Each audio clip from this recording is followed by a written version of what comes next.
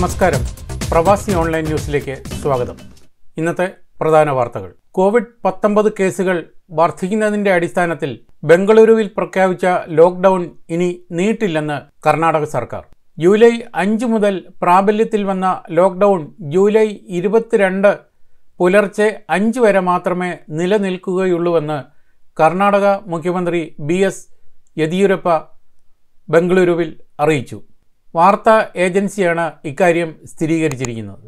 2 ആഴ്ചയോളമായി നീണ്ടുനിൽക്കുന്ന ബംഗളൂരു ലോക്ക്ഡൌൺ നീട്ടുന്നതിൽ തർക്കമില്ലെന്ന് പുതുതായി നിയമിച്ച സിവിൽ ബോഡി കമ്മീഷണർ N. മഞ്ജുനാഥും പറഞ്ഞിട്ടുണ്ട്.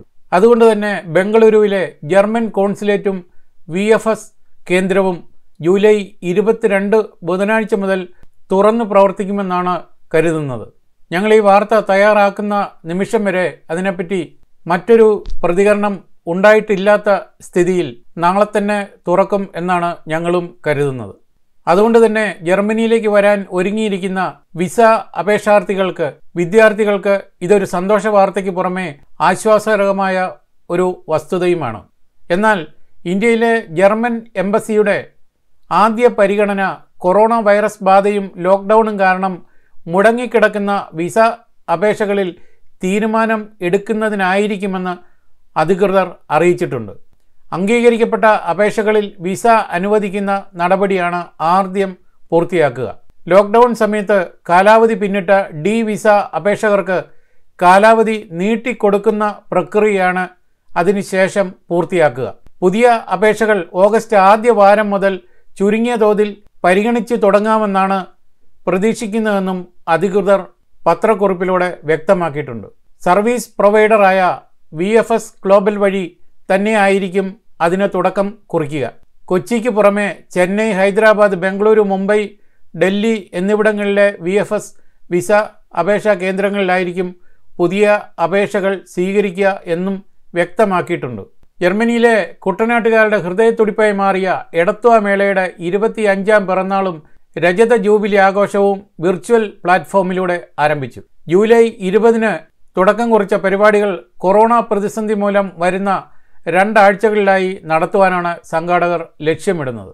രജത ജൂബിലി ആഘോഷത്തിൽ മുഖ്യാതിഥികളായ ഫാദർ തോമസ് ചാലിൽ CMI, father Tom Koottunkal MCBS എന്നിവർ ഭദ്രദീപം കൊളുത്തി പരിപാടികൾ ഉദ്ഘാടനം ചെയ്തു. ജോസുകുട്ടി കല്ലുപുരയ്ക്കൽ സ്വാഗതം ആശംസിച്ചു. സോബിച്ചൻ, ആനിമ ചേന്നങ്കര, ജോസി അമ്മിണി മണമയിൽ എന്നിവരാണ് നേതൃത്വം കൊടുക്കുന്നത്.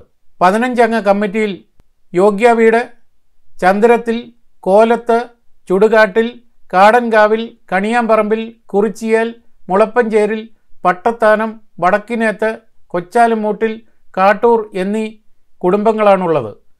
1995 ആരംഭിച്ച കുട്ടനാട്ടിൻ്റെ പെരുമ വിളിച്ചോതുന്ന കൂട്ടായ്മയിൽ സൗഹൃദത്തിൻ്റെ കൈത്തിരി ഉയർത്തിപ്പിടിക്കുന്നത് പ്രവാസി മലയാളികൾക്ക് ഏറെ മാതൃക തന്നെയാണ്. രജത ജൂബിലി ആഘോഷങ്ങളുടെ ഭാഗമായി പാട്ടുകൾ, ഡാൻസ് തുടങ്ങിയ കലാപരിപാടികൾ അവതരിപ്പിക്കുവാൻ എല്ലാവരെയും സ്നേഹപൂർവ്വം ക്ഷണിക്കുന്നതായി സംഘാടകർ അറിയിച്ചു. ഓൺലൈൻ പരിപാടിയിൽ ചേർക്കുവാൻ ശരിയായ രീതിയിൽ വീഡിയോകൾ ക്രിയേറ്റ് ചെയ്ത് സോബിച്ചൻ ചേന്നങ്കരയ്ക്ക് വാട്സപ്പിൽ അയച്ചു കൊടുക്കുക. വാട്സപ്പ് നമ്പർ ഞങ്ങൾ ഈ വീഡിയോയിൽ ചേർത്തിട്ടുണ്ട്.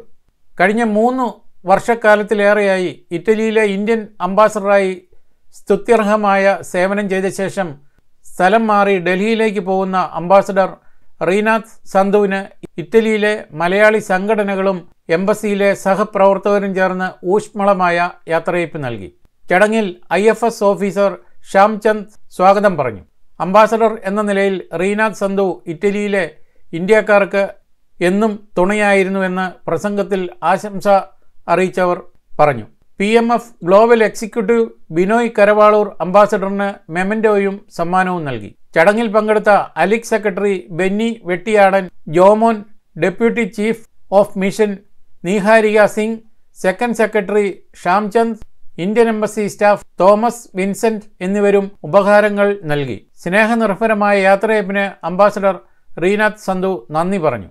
ആഗോള മലയാളികളുടെ കൂട്ടായ്മയായ വേൾഡ് മലയാളി കൗൺസിലിൻ്റെ 25ാമത് വാർഷികത്തോടനുബന്ധിച്ച് 50 ലക്ഷം രൂപയുടെ ജീവകാരുണ്യ സഹായം പ്രഖ്യാപിച്ചു. ഇതനുസരിച്ച് കോഴിക്കോട് MVR ക്യാൻസർ സെൻ്ററിനോട് അനുബന്ധിച്ച് കാൻസർ രോഗികൾക്ക് സൗജന്യ ഭക്ഷണത്തിനും താമസത്തിനുമായി CH സെൻറ്റർ നിർമ്മിക്കുന്ന കെട്ടിടത്തിനാണ് 25 ലക്ഷം രൂപ മുടക്കുന്നത്. ഈ കെട്ടിടത്തിലെ 5 മുറികളാണ് വേൾഡ് മലയാളി കൗൺസിൽ നിർമ്മിച്ചു നൽകുന്നത്. കിഡ്നി ഫെഡറേഷൻ ഓഫ് ഇന്ത്യ സ്ഥാപകനും സാമൂഹ്യ പ്രവർത്തകനുമായ ഫാദർ ഡേവിസ് ചിറമേൽ നിർധനരായ വിദ്യാർത്ഥികൾക്കായി നടത്തുന്ന സ്കോളർഷിപ്പ് പദ്ധതിയിൽ ചേർന്ന് 25 ലക്ഷം രൂപ നൽകും. 100 വിദ്യാർത്ഥികൾക്കാണ് ഈ പദ്ധതിയുടെ പ്രയോജനം ലഭിക്കുക. രജത ജൂബിലി നിറവിലാണ് അരക്കോടിയുടെ 2 മികച്ച ജീവകാരുണ്യ പദ്ധതികൾ പ്രഖ്യാപിച്ചത്. Global chairman doctor PA Ibrahim Haji, global vice president John Mathai എന്നിവർ ദുബായിലാണ് ഇക്കാര്യം അറിയിച്ചത്. വിർച്വൽ മീറ്റിംഗിലൂടെ വേൾഡ് മലയാളി കൗൺസിലിൻ്റെ മിഡിൽ ഈസ്റ്റ് ഘടകം സംഘടിപ്പിച്ച രജത ജൂബിലി ആഘോഷം global chairman doctor PA Ibrahim Haji ഉദ്ഘാടനം ചെയ്തു. WMC middle east region general secretary Deepu John സ്വാഗതം ആശംസിച്ചു. മിഡിൽ ഈസ്റ്റ് പ്രസിഡന്റ് രാധാകൃഷ്ണൻ അധ്യക്ഷത വഹിച്ചു. പുതുതായി തയ്യാറാക്കിയ WMC ആപ്പിൻ്റെ ഉദ്ഘാടനം മുൻ വിദ്യാഭ്യാസ മന്ത്രി ET മുഹമ്മദ് ബഷീർ MP നിർവഹിച്ചു. ആഘോഷത്തിൽ മുഖ്യാതിഥികളായ ET Muhammad Basheer MP, father Davis Chiramel എന്നിവർ പ്രഭാഷണം നടത്തി. America, Germany, Europe, Africa, middle east, India, far east, Australia എന്നിവിടങ്ങളിൽ നിന്നുള്ള റീജിയൻ പ്രോവിൻസ് പ്രതിനിധികൾ ആഘോഷത്തിൽ പങ്കെടുത്തു. ഏതാണ്ട് 3.5 മണിക്കൂറോളം നീണ്ടുനിന്ന കലാസാംസ്കാരിക തനിമ നിറഞ്ഞു നിന്ന പരിപാടികൾ കണ്ണു ബെക്കർ മോഡറേറ്റ് ചെയ്തു. 1995 ജൂലൈ 3 അമേരിക്കയിലെ ന്യൂ ജേഴ്സി ആസ്ഥാനമായി ആരംഭിച്ച കൂട്ടായ്മയാണ് വേൾഡ് മലയാളി കൗൺസിൽ. ജർമ്മനിയിലെ ഹാളയിൽ കഴിഞ്ഞ വർഷം സിനഗോഗ് ആക്രമിച്ച് 2 പേരെ കൊലപ്പെടുത്തിയ കേസിലെ പ്രതിയുടെ വിചാരണ ആരംഭിച്ചു. 2019 ഒക്ടോബർ 9 ആക്രമണം. പ്രതി സിനഗോഗ് സമുച്ചയത്തിലേക്ക് സ്ഫോടക വസ്തു എറിഞ്ഞ ശേഷം പ്രവേശന കവാടത്തിൽ വെടിയുതിർക്കുകയായിരുന്നു. എന്നാൽ മുന്നിലെ വാതിൽ ശക്തമായിരുന്നതിനാൽ നിരവധി പേരുടെ ജീവൻ അതിനു പിന്നിൽ സുരക്ഷിതമായിരുന്നു.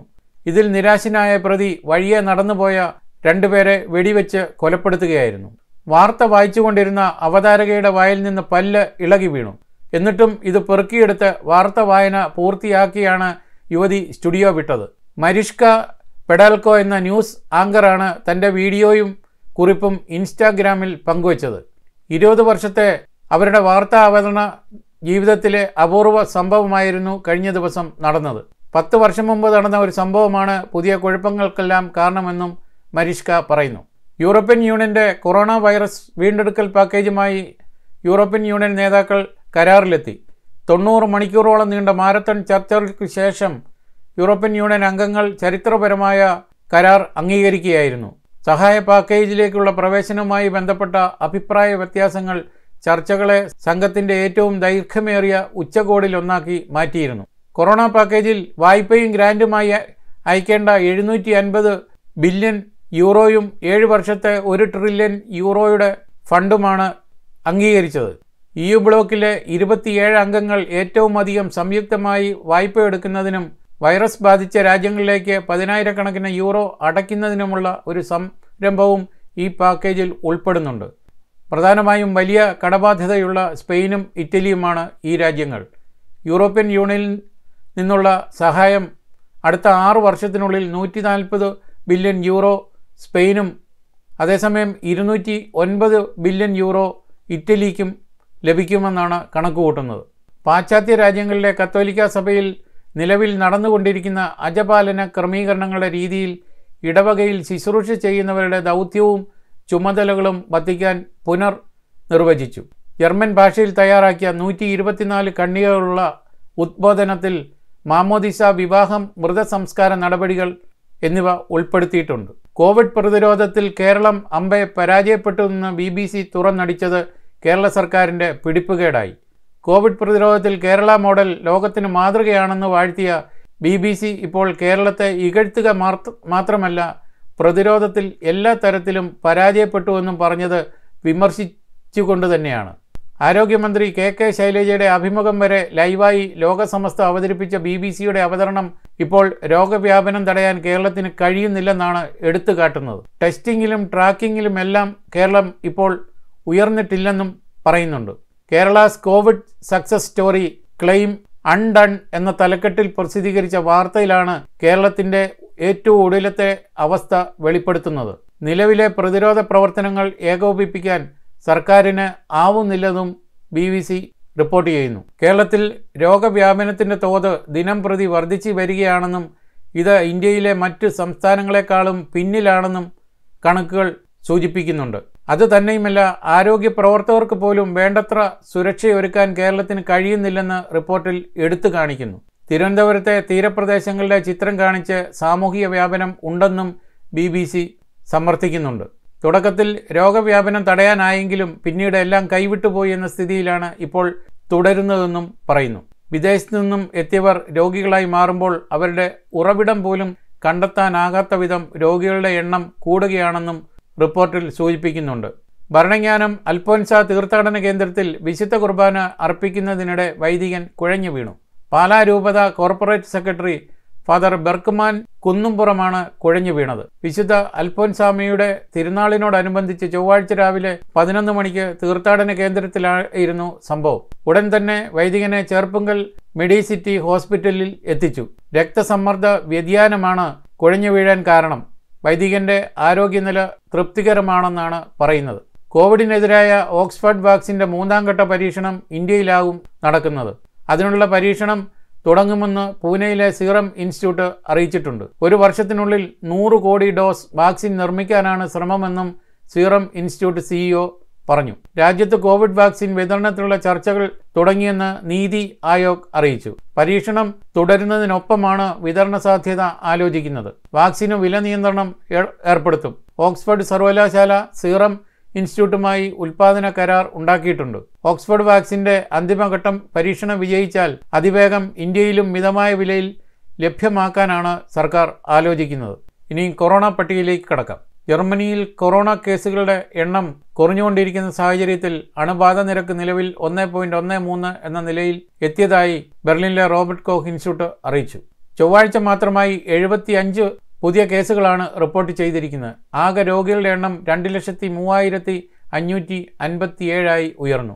ആകെ മരിച്ചവരുടെ എണ്ണം 9,175 സ്പെയിനിൽ 28,422 പേരും ഇറ്റലിയിൽ 35,058 പേരും ഫ്രാൻസിൽ 30,177 പേരും കോവിഡ് ബാധയേറ്റ് മരിച്ചിട്ടുണ്ട്. ബ്രിട്ടനിൽ 726 പുതിയ കേസുകളാണ് ചൊവ്വാഴ്ച ഉണ്ടായിരിക്കുന്നത്. 2,95,372 ഇത് ഉയരുകയും ചെയ്തു. 27 മരണങ്ങൾ കൂടി ചേർത്താൽ 45,312 അമേരിക്കയിൽ ആകെ രോഗബാധിതരുടെ എണ്ണം 39,64,361 ഉയർന്നു. ആകെ മരിച്ചവരുടെ എണ്ണം 1,43,919 ഉയർന്നു. 3ാം സ്ഥാനത്ത് നിൽക്കുന്ന ഇന്ത്യയിൽ ആകെ രോഗികളുടെ എണ്ണം 11,71,386 ഉയർന്നു. ആകെ മരിച്ചവർ 28,330. നിങ്ങൾ നൽകി വരുന്ന എല്ലാവിധ പിന്തുണയ്ക്കും ഞങ്ങൾ ഹൃദയപൂർവ്വം നന്ദി അറിയിക്കുന്നു. അതോടൊപ്പം സബ്സ്ക്രൈബ് ചെയ്യാനും ഷെയർ ചെയ്യാനും ലൈക്ക് ചെയ്യാനും മറക്കാതിരിക്കുക. പുതിയ വാർത്തകളും വിശേഷങ്ങളും അറിയാൻ പ്രവാസിഓൺലൈൻ.com സന്ദർശിക്കുക. അതോടൊപ്പം ഞങ്ങളുടെ മ്യൂസിക് ചാനലായ കുമ്പിൾ ക്രിയേഷൻസ് യൂട്യൂബ് ചാനൽ സന്ദർശിക്കുക. നന്ദി, നമസ്കാരം.